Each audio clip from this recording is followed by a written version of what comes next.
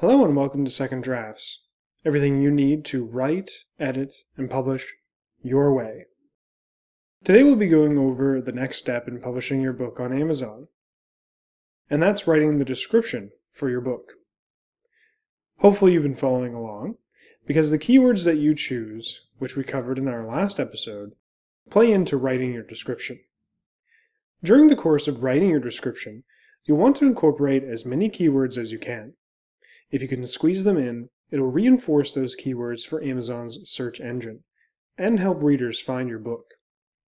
You'll need to be careful with this though, as some of your keywords might be hard to fit into sentences. You'll want to make sure that your description isn't just a list of words, and the sentences are easy to read. Otherwise, it will make reading it feel awkward and turn off potential buyers. The keys to writing great descriptions aren't easy, and you'll find lots of different pieces of advice just by doing a quick Google search.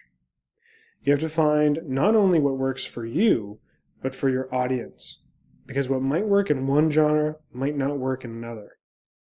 Some general tips you can follow are to first look at books that are selling well and that are in similar genres as you, and see how they're writing their descriptions.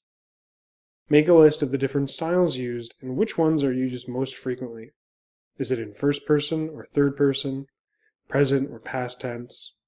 What kinds of words do they use to convey the emotion they want the potential reader to feel? What do they talk about? Do they mention the plot, the characters, and how much of it is explained? How long is the description? These are all things you'll want to take note of, as you can use similar things in your description. If they're selling well, it probably means they're doing something right. One of the pieces of advice I like to take to heart when writing a description is trying to elicit an emotional response in the potential buyer. You can do this by letting the audience know about the main character and how they might be feeling in the story using power words. This works especially well in a thriller, as you can tell the audience how the main character might be on the run, trapped, desperate with nowhere to go. All these phrases and words can provoke a thought and image in someone's head, and creates a connection to the story.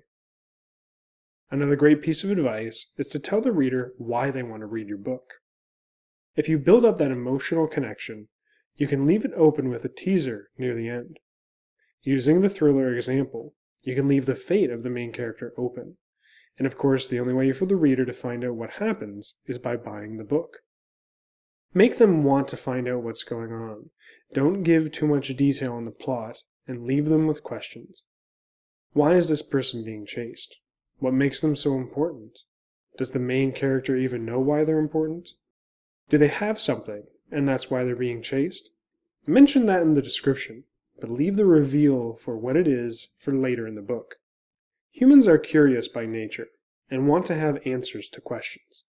If you raise questions in the description, and let the reader know that they can find the answers by buying your book, they're more likely to do so.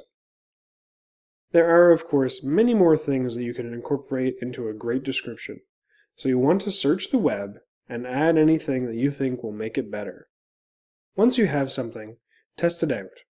Show it to friends, family, or even post it on a forum for lovers of the genre you're writing in. You might be able to get some valuable feedback to make it even better. Remember, you're not writing a description for you, you're writing for someone who knows nothing about the books. You need to make it enticing for them, and give them the information that they need to make a sound decision. So, once you have a description you like, pop it into Amazon, and then we'll move on to the next step. Thank you for joining us here on Second Drafts, and remember that this is the place with everything you need to write, edit, and publish your way. Do you want to support production of this YouTube series?